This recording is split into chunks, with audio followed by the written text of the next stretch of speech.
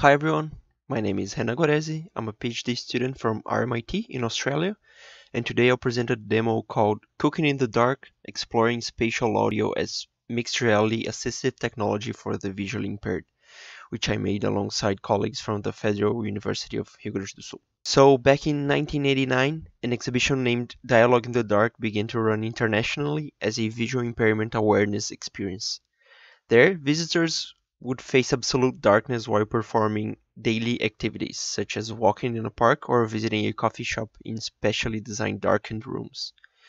More recently, researchers have claimed that the responsibility of addressing disability should be placed on everyone collectively, including technology designers. In that line of thought, by working together with a visually impaired researcher during its development, and combining concepts from other related projects, this work presents an MR gaming experience that provides players with a sense of how assistive technologies can be used towards the needs of blind and visually impaired people. So, our game portrays a smart home kitchen environment. The player has a dinner date planned with a guest, and the lights suddenly go out.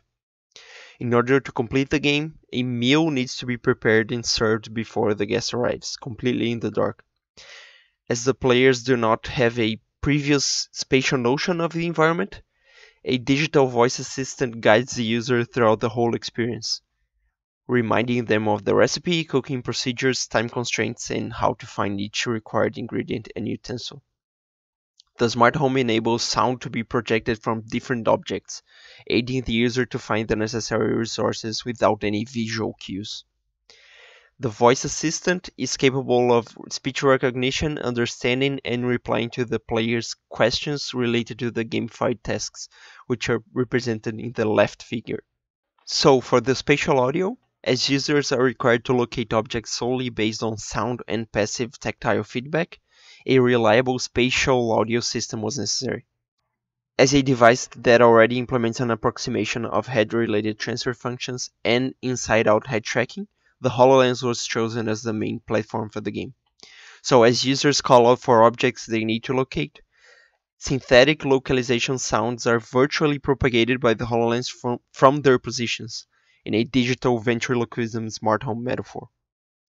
Additionally, given that people might not be confident enough to make precise judgments on object locations based solely on sound, players are also expected to reach out their arms in order to understand the environment in front of them. By having real objects and props placed in the game environment, we expect the user's sense of presence to be elevated.